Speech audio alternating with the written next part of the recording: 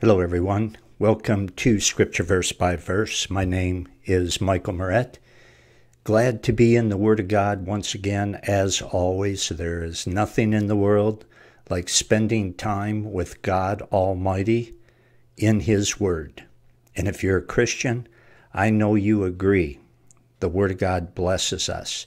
So we will begin today where we left off last time, and that will be John chapter 14. We left off in verse 2, so we'll pick it up right about there. Get your Bible, open it up to John chapter 14. The Scripture Verse by Verse website, place where you can study the Word of God, just like we're going to do today, in the same way, verse by verse, listening to me teach it one verse at a time using my audio Bible messages, and it's totally under your control at thebibleversebyverse.com, because all you have to do is click on the series. There's 3 complete series going through the Bible. Click on the series dating back over 30 years. Click on the book, click on the chapter and the section, and listen. And we'll study God's Word together. And you'll be blessed. Guaranteed. Guaranteed good time. Because it is God's Word. Father, we ask that you would sanctify us by your truth. Your Word is truth. In Jesus' name, amen. Okay, let's begin reading in John chapter 14, verse 1, where Jesus says, "Let not your heart be troubled. Ye believe in God, believe also in me." I pointed it out several times in our study of John. Those who say that Jesus never claimed to be God are out of their everlasting, lying, deceived minds. He continually claims to be God in this gospel. Only those with a built-in prejudice against him being God would deny it. You believe in God, believe also in me. He just equated himself with Almighty God. Nobody is equal to God except God. Believe in God, believe in me. That's quite a statement, isn't it? And he goes on to say, "In my Father's house are many mansions." And mansions actually means abiding places. Doesn't necessarily mean a castle. Maybe more like an apartment or a townhouse.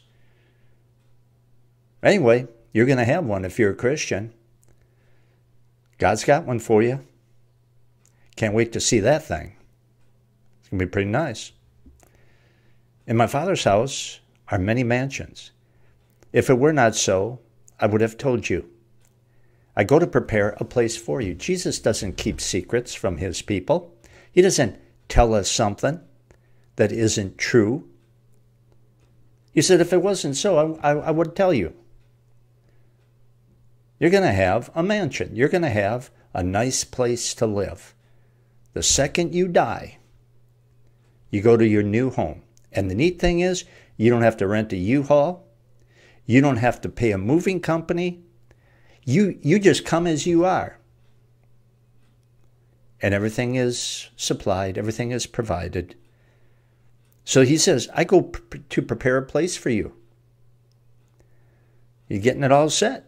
So that when you're dead, when you die, when you breathe your last, everything will be ready for you to move in. 3. And if I go and prepare a place for you, I will come again and receive you unto myself, that where I am, there ye may be also. You know, the apostles really did not want to be separated from Jesus. Not at all. They loved to be around him. And here he says, it's not going to be forever. Yeah, we'll be separated, but it's not going to be forever. Just a while. He says, I'll come back, and then I'll take you to be with me. You see, I can't wait for the end of the age when that happens. Well, it'll happen in the end of the age for people who remain alive when Jesus returns. But it happens every single time a Christian passes away. Every time a Christian dies, it happens.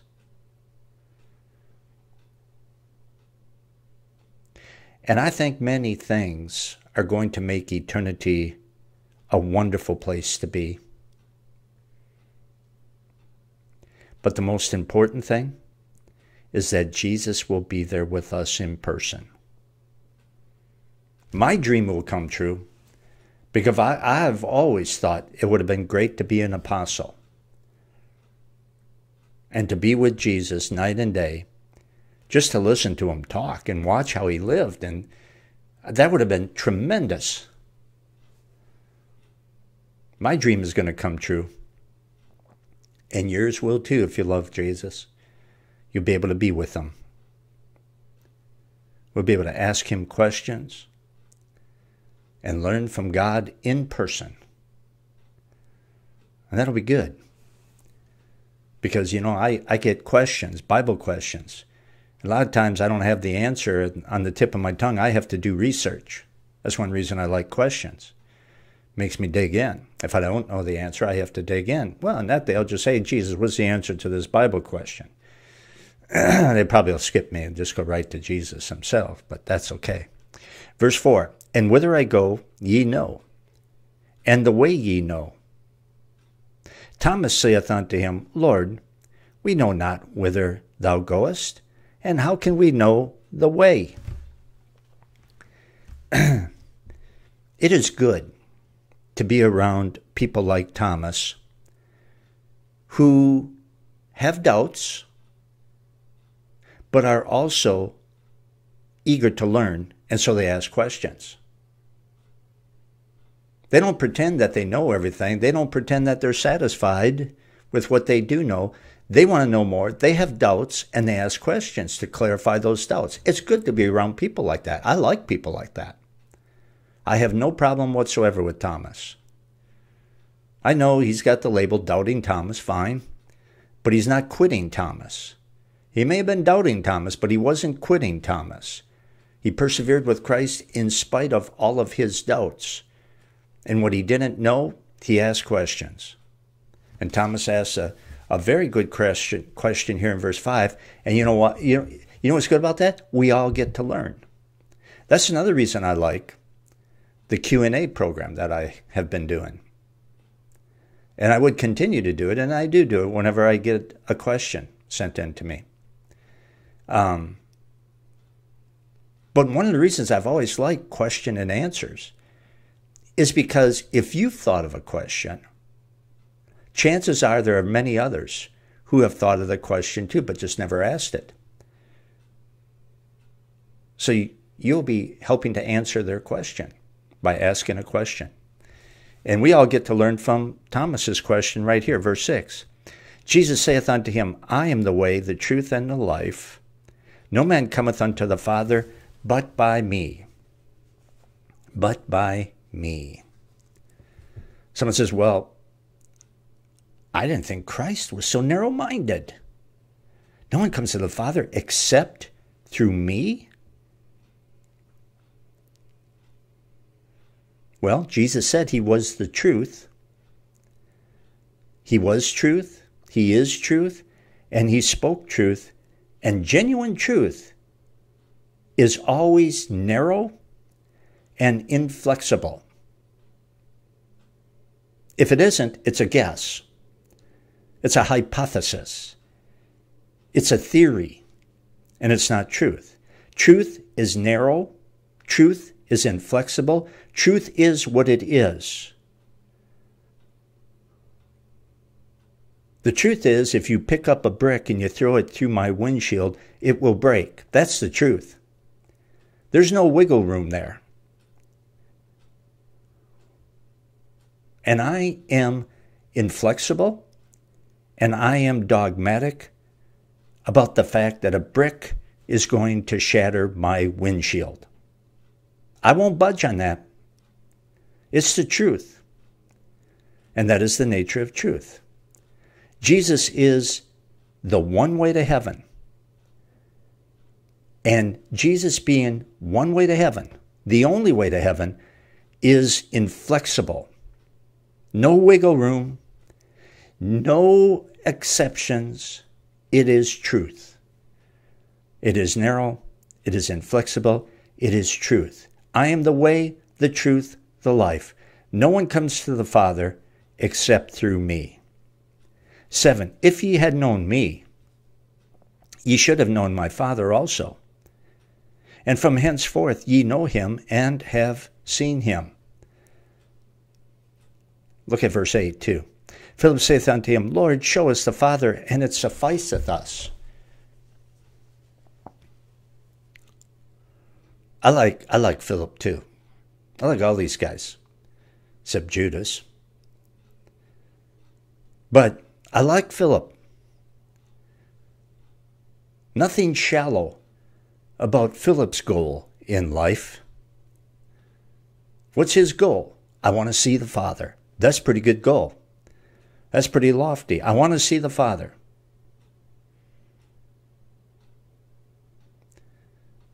I suppose there are a lot of goals that people have: wealth, education, position. They can be fine, as long as they don't become idols. And as goals, they are mustard seeds. They are absolutely nothing compared to the goal of really knowing God. That's a good goal. That's something that should be number one on our list. Verse 9. Jesus saith unto him, Have I been so long time with you, and yet hast thou not known me, Philip? He that has seen me hath seen the Father. And how sayest thou then, Show us the Father? Philip doesn't need to get to know the Father. Philip needs to know that he already knows the Father. He doesn't know it, but he knows the Father. He knows Jesus, and that's the same as knowing the Father. They are one. Jesus is Almighty God in a human body. The Father is Almighty God without a human body, but they're one and the same. Verse 10. Believest thou not that I am in the Father, and the Father in me? The words that I speak unto you, I speak not of myself, but the Father that dwelleth in me, he doeth the works. Jesus' words never contradicted his actions. And that is because both of his words, I should say both his words and his actions, were controlled by the Father.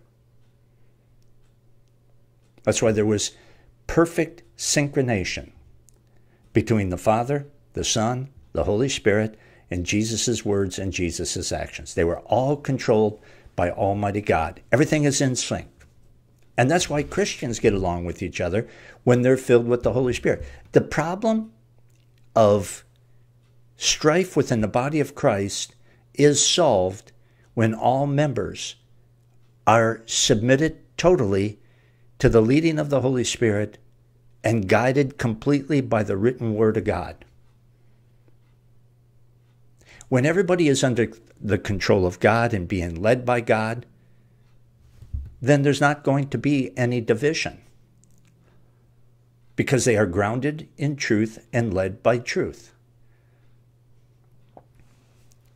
Verse 11, Believe me that I am in the Father, and the Father in me, or else believe me for the very work's sake. In other words, if my words are not enough to convince you that the Father's in me and I'm in the Father and we're one in the same, if my words, me telling you that, is not enough, then believe my actions. You can believe that. They certainly testify to it being a fact.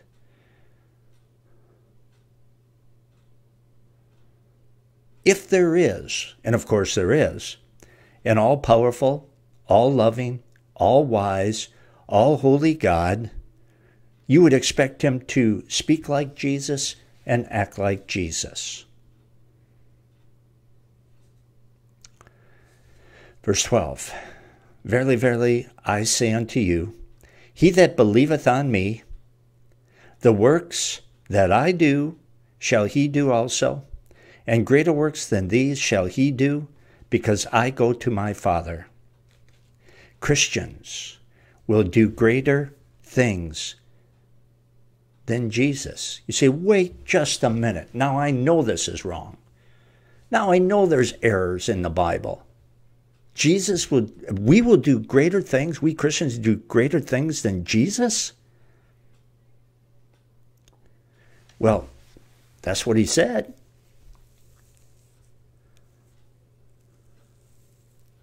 So I don't believe it. Well, look at the evidence. Greater by God's definition of what greatness is. Keep that in mind first and foremost. And then remember that Peter preached one sermon, the first sermon ever preached in the church age on the day of Pentecost, and 3,000 souls were saved from hell. 3,000 souls were saved from hell. That's greater than any miracle that Jesus did while he was here. And he did some dandies.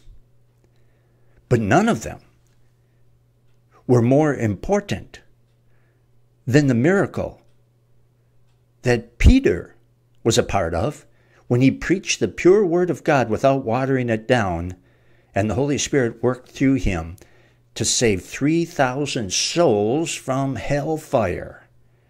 That's a greater work.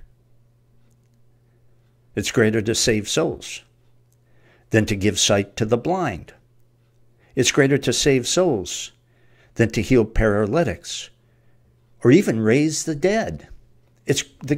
Saving souls is the greatest thing that anybody can see happen. It's the greatest miracle of all. And with the Word of God at our disposal and the Spirit of God, we can see greater miracles than the ones that Jesus did while he was here. As long as you're not afraid and intimidated into watering down God's word. Because if you are, then you're not going to see anything. You're going to be shooting blanks. You're going to be a firework that's a dud. Light the fuse and dead. Open up the Word of God. Preach a watered-down message. Leave out anything that's controversial that might rub somebody the wrong way, even though it's crystal clear in the Bible. Don't say it, pass over it. Laugh at it, scoff at it, giggle, giggle, snicker, snicker. And you've just drained the Word of God of its power. And you've become a disgrace in the process. 13. And whatsoever ye shall ask in my name, that will I do, that the Father may be glorified in the Son. If ye shall ask anything in my name, I will do it. When we pray for something that is in line with the Word of God and consistent with Christ's character, we are praying in Jesus' name. And we will get what we pray for when God decides that the time is right.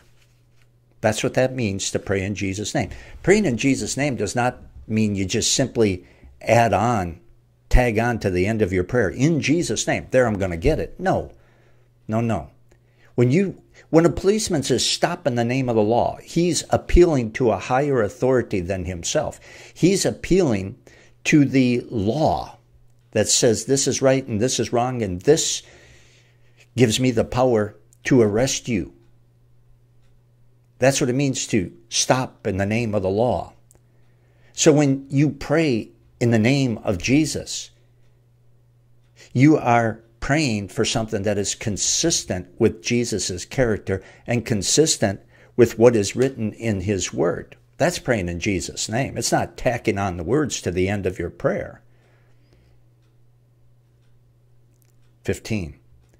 Jesus said, if you love me, keep my commandments.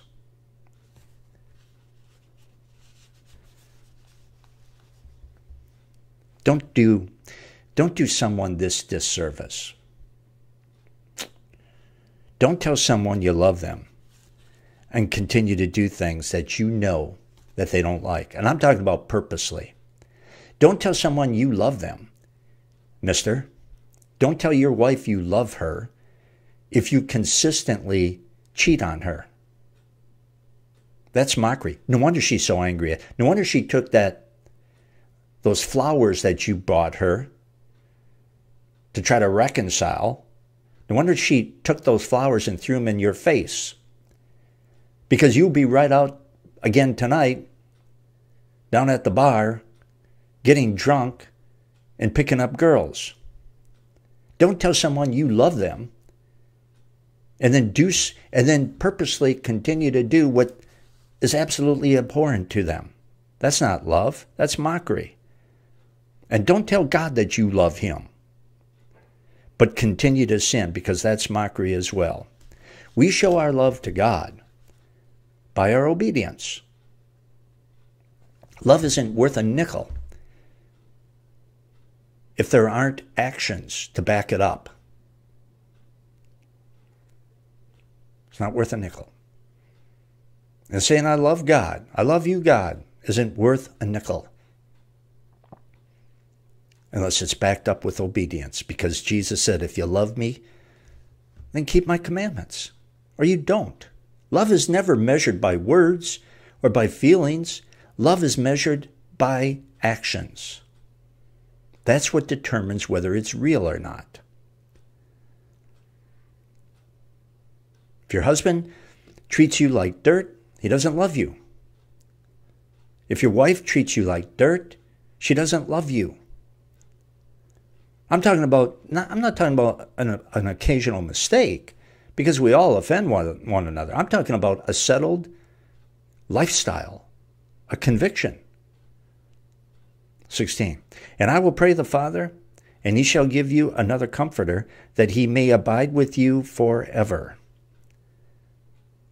The comforter is a reference to the Holy Spirit. The Holy Spirit stays with Christians forever.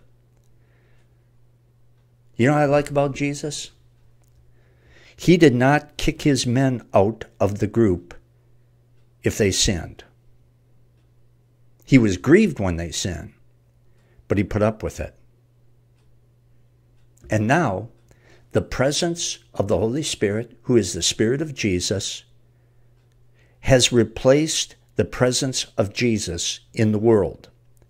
When he ascended into heaven, he sent the Holy Spirit 10 days later, on the day of Pentecost, into the world to, among other things, indwell people the second that they receive Christ. The Spirit of Jesus is in every Christian, and the Spirit of Jesus, the Holy Spirit, has taken the place of Jesus in this world. And like Christ, the Holy Spirit is grieved when we as Christians sin. He's grieved when we sin, but he does not leave when we sin. 17. Even the Spirit of truth, whom the world cannot receive, because it seeth him not, neither knoweth him. But ye know him, for he dwelleth with you and shall be in you. One of the unique things about the church age is that the Holy Spirit actually lives inside of God's people. Yes, take that literally. He literally lives inside of his people. That was not the case before the day of Pentecost, before the church age. In the past, in Old Testament days, he had been with God's people and even came upon God's people to empower them for service. But these days, he is in Christians. And according to Jesus, he's in us for good. 18. I will not leave you comfortless. I will come to you. Jesus, though not present with his people physically, since he ascended to heaven, has not left us alone. We have Jesus' literal spirit inside of us. You know what that means? We have his mind, we have his emotions, we have his will inside of us. You have a mind, you have an emotions, you have a will, That's what gives you personhood. And the person of the Holy Spirit, who is a person, lives inside of you if you're a Christian. So you not only have your own mind, emotions, and will, but you have God's mind, emotion, and will as well. And really, when you stop and think about it, I know I've said I'd love to have been around and lived and walked with Jesus, but the setup we got right now is better than what the apostles had, really. In some ways. 19. Yet a little while, and the world seeth me no more. But ye see me, because I live, ye shall live also. That is a fantastic word from Jesus. Because ye live, because I live, ye will live also. You know what that means? That means that the resurrection of the Lord Jesus Christ is God Almighty's pledge to raise us Christians from the dead as well. That is what Jesus meant when he said, because I live, you will live also. Verse 20. At that day, ye shall know that I am in my Father, and ye in me, and I in you. You will know that I am in my Father, Jesus said, and ye are in me, and I am in you. You will know that. You will know that. And what is the clue that tells a person that Jesus is in them? What is the clue? How do you know? Well, for starters, there's a change in a person's thinking when they truly receive Christ as Lord and Savior and they get saved. There's a change in their thinking. They don't laugh at the crude jokes anymore. They don't think getting drunk is fun anymore. They don't like to hear the name of the Lord our God taken in vain anymore. These things never used to be a problem. But you receive Christ and all of a sudden, it just makes your skin crawl. What happened? Jesus has moved inside. That's what's happened. You know that Jesus is in you when your attitude towards sin is one of true disgust, which is the same as Jesus. Then you know. His mind, his emotions, his will, his person is in you. You can tell. He's loud and clear about his feelings. And it spills right over into you, into your soul. That's how you know. The mind of Christ. The Bible says you have the mind of Christ if you're a Christian. Jesus' thoughts are ever with you. That's why you feel guilty when you sin. That's why you're not happy when you sin. And there you have it. Well, I'm going to stop right there. We'll pick it up in verse 21 next time. In the meantime, I hope you're still hungry for more of God's Word, because if you are, you know where you can go. The Scripture Verse by Verse website found at thebibleversebyverse.com. Study until your eyes are so heavy that you can't see anymore. You start getting blurred vision. Study and fill yourself with God's Word until you can't take it anymore. Take a rest and then get right back in it. That's my recommendation. Study as much as you can, from Genesis through Revelation, using my audio Bible messages. And if you haven't gone through the whole Bible with me online, do it. Do it. I recommend that wholeheartedly. Study from Genesis through Revelation, all 31,000 plus verses in the English Bible at thebibleversebyverse.com. And remember, I'm not underwritten by a large church or denomination. This has always been a faith ministry, which means I give out the Word of God as straight, as clear, as concise as I possibly can, and trust that God will use it and move the hearts of His people who truly love His Word to pray for me, pray for the Word, and click the donate button at the top of the front page. and prayerfully give. Until next time, so long.